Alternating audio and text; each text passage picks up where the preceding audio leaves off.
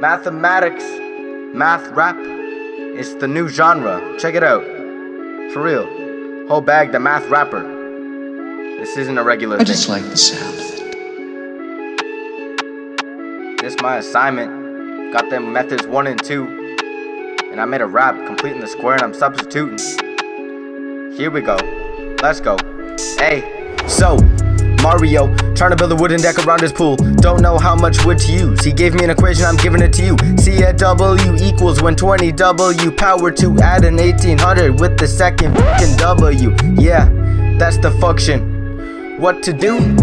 Complete the square. Substitute methods 1 and 2. Step 1, common factor. The first 2 terms, but leave the coefficient which later returns. Now we got some brackets cause we just factored. Next upcoming is step 2, we add and subtract in the square of half the coefficient of x inside the bracket. Step 3, take the numbers forming perfect square and group them. Distribute the common factor, the 4th term you move it out the bracket, you got it. Finally, when completing the square, gotta simplify and make it looking all better. Now when vertex form is our final answer, Mario spent 4080 on 7.5 meters of wood. That's his width. Cause you know the word problem, that's the way it goes. Method 1 over and done, completed the square. But we ain't done, we got method 2, we substitute.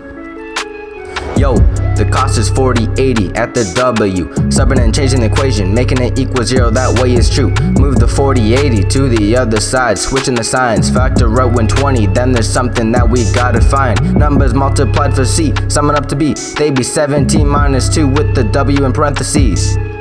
Take those out of there and switch the signs. Add them up by 2, you divide. Getting minus 7.5, yeah! Same answer as before when we completed the square. That way, we know what's right. Same answer, yeah. 7.5 meters. I showed Mario how much wood he can buy with his $4,080. Make his deck 7.5 meters. Found that out by substituting and completing the square. There's your answer.